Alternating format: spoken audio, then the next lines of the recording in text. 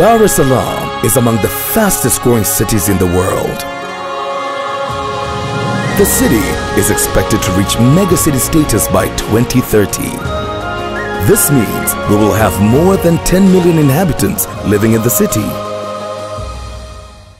Something interesting is happening in the Tanzania's financial capital. A part of the road heading to the historical city of Bagamoyo is becoming the technological district of the city. The district is the home of all major public tech offices, telecom operators, innovation hubs,